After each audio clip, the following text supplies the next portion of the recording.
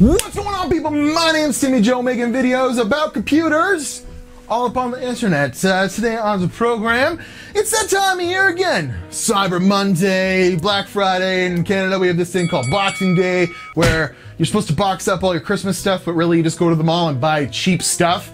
Well, it's that time of year where you walk into a retailer, Walmart, Best Buy, and you see beautiful televisions like this for like peanuts, for nothing. And they've gotten so good. This is a Hisense television. Thank Hisense for sending it over, for sponsoring this little peek into should you use a 4K 55-inch television like this. It's their H8 series of TV as a gaming monitor instead of going and buying a 27-inch, purpose-built gaming monitor, or maybe just a purpose-built computer monitor. I mean, if you're a console player, this is what you'd be buying anyways, right? But computer, guys, they're always kind of geared towards a TV like this is gonna have too much input lag. It's not gonna be good. It's gonna bad refresh rate and stuff like that. But I think that the technology is caught up, and I think this might be a pretty viable option, considering, if you look at the pricing, you're gonna get a lot more bang for your buck buying a television. This is an Android TV. It's their H8 series, H8809 series of television, 55 inches, ULED. It's got adjustable feet, but more importantly, it's got Android on it, so you can literally load Android games on it and pair a little controller here and play games right on the TV without a computer. But if you have a computer and you're looking for a good gaming monitor, this just might be the perfect solution. I mean, I'm playing some Counter-Strike right here. Let's go ahead and we'll grab a ball pop and we'll go and see if we can't make some kills. So Hisense sent this over. It's their 50th anniversary, and they're looking to do some promo on some of their televisions, especially time of year. It's perfect. You can get this television for, pretty inexpensive, under $500 US, and, available in Canada for around $500 US. And you know what? You probably even get better deals if you go and check out around certain times of year, like right now, like Cyber Monday and all that stuff. But is it a good idea to use it as a gaming monitor? Well, let's see. We're gonna go ahead and we're gonna wait for this counter-terrorist to get around me, and oh, the flames are gone. The flames are, I don't have any sound, but oh, I just headshotted him! So yes, I headshotted a man in Counter-Strike. We're gonna play some first-person shooters. We're gonna play some, well, I died there, but we're gonna play some racing games. We're gonna do all kinds of fun stuff, playing video games on this 55-inch Hisense TV today. And we'll answer that question. Should you use a cheap, awesome 55-inch 4K TV as a gaming monitor here in 2019? And I think we're gonna find out that, yes, it's certainly a good prospect. So hold on to your horses. Let's play some games. Woo! Oh yeah.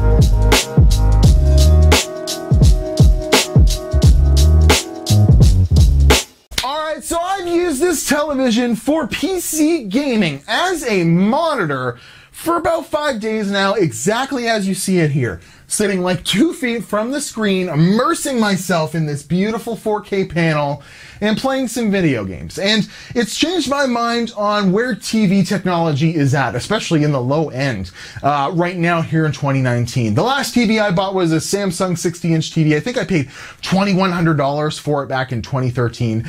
And this TV has made me want to replace it. Anytime I I always have a computer hooked up to my main TV, big 60-inch 1080p panel. I've played first-person shooters online on that TV before and always felt that the input lag was just atrocious, and it was like not really worth doing. If you're playing Tomb Raider or something like that, sure, but if you're playing Apex Legends and you need that lightning quick response time, that was not a way to do it.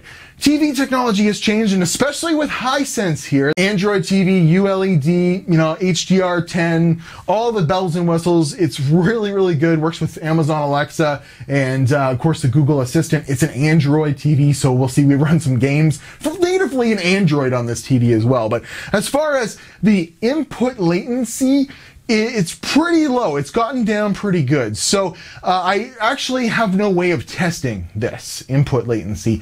And I'm not going to pretend like I'm some sort of expert, but the feeling that I got with this was that it was pretty negligible. I mean, I played Counter-Strike sitting here with my gun the size that it would be in my hand, sticking out there as if I was in the TV, playing in real life. And it was very, very serviceable, and there wasn't a lot of ghosting and there wasn't a lot of issues. I can't speak for every cheap TV you're going to go buy these days, but as far as spending a couple $100 on a 55-inch, or like whatever, this is like $300 to $500 in the US, somewhere around $550-ish in Canada, and there's a 65-inch version too.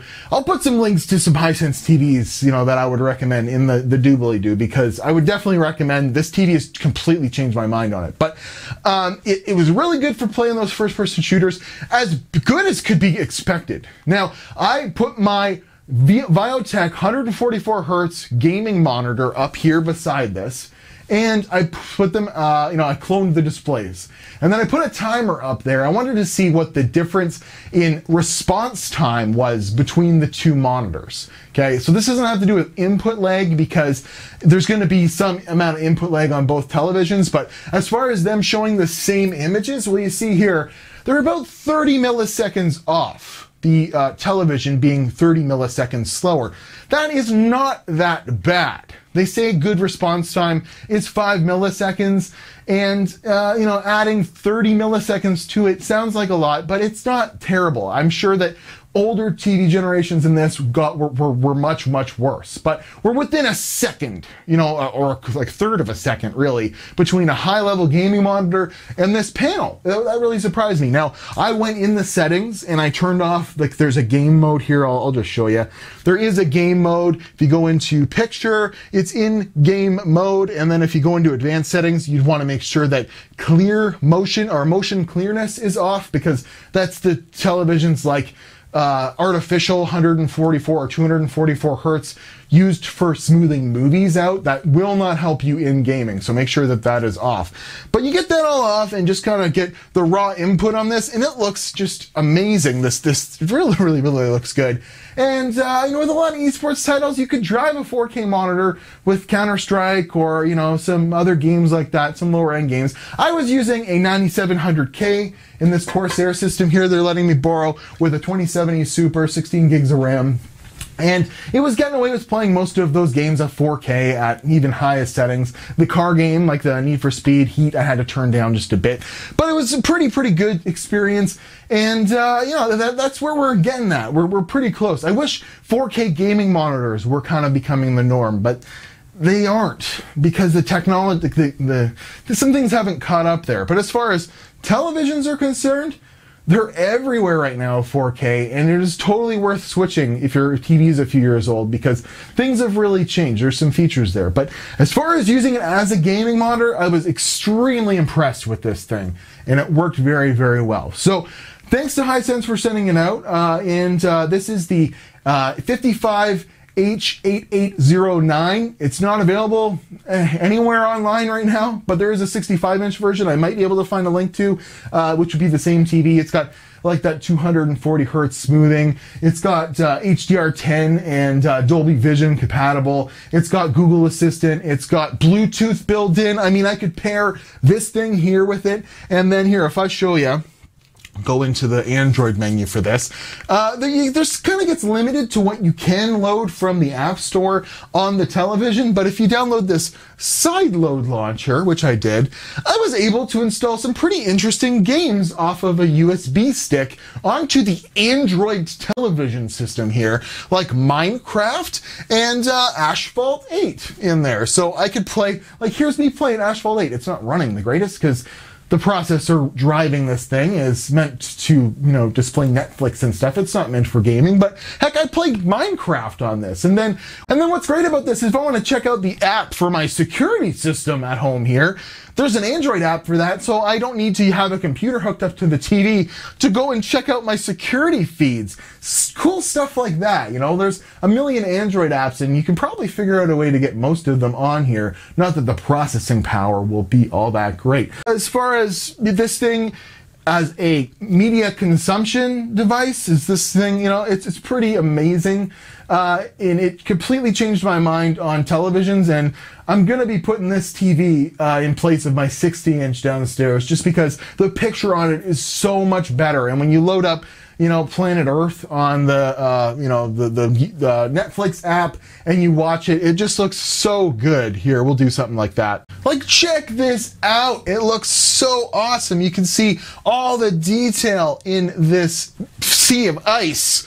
And I mean, I'm this close to the television and I can barely see any pixels. It's pretty awesome. So really, as a media, you know, experience, this Hisense television is like super, super awesome. But as far as it being a gaming monitor for your computer, it can get the job done, surprisingly. I can see all the little fur hanging off this beautiful giant polar bear here. It's pretty cool stuff. So I'm at Watch Timmy Joe Instagram and Twitter. I want to thank Hisense for sending out this beautiful television, and it's the 55H8809, and there's a 65-inch equivalent. I'll put some links in the description to some Amazon affiliate pages for Hisense TVs that I recommend, as well as the product page for this specific TV. It blew me out of the water with this feature set and everything. You know, they wanted me to review the, you know, thing as a television. That's not what I do. But as far as playing games on it, it's much better than a television from just a few years ago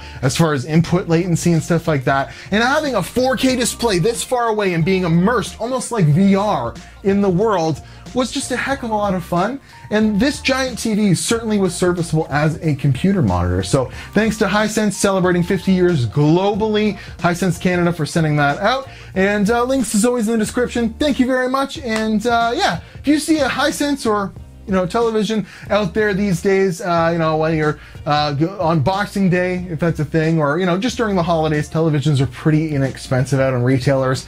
It's totally worth considering one as a gaming monitor, whether it's a console that you're using or a PC. A PC can really do it well. Hook her up, be this close, and check out all the details that you're missing, because when you're playing a first-person shooter, you're gonna see that little dot a lot further away. Whether or not you're going to be able to actually shoot them, that's another thing. But I think this thing won't get in your way. So I watch Timmy Joe Instagram and Twitter. Thanks to Hisense for letting me do this. And yeah, 55-inch gaming monitor. Thumbs up for me. It's not perfect, but it's certainly serviceable here in 2019.